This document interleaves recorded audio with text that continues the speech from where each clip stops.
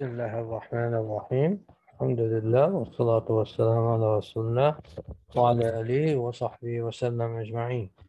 Today I will present a case. This is, as you see here, this is a skull X-ray, BA view, and we see opacity, hyperdense opacity here on the right frontal sinus. And this is a classic example of Ivory osteoma. What is osteomas? Osteomas are benign tumor presenting in the sinus in about 3% of the examination of the paranasal sinuses, and the location, it is most commonly in the frontal sinus in about 80%. What is the clinical representation of the patient with osteoma?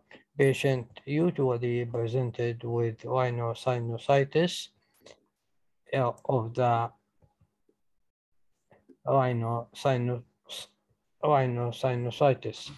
And we have three types of osteoma, as I said.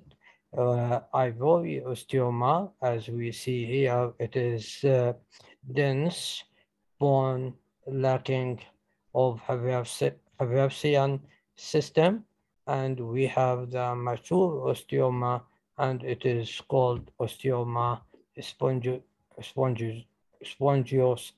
spongiosum, and it is resembling normal bone, and including trabecular bone and often with marrow. And we have the mixed osteoma.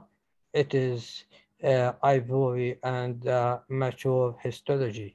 The osteoma here and the sinuses can be associated with Gardner syndrome. Thank you very much for listening and hoping to see you soon in another talk. سبحانك اللهم وبحمدك أستغفرك وأتوب إليك.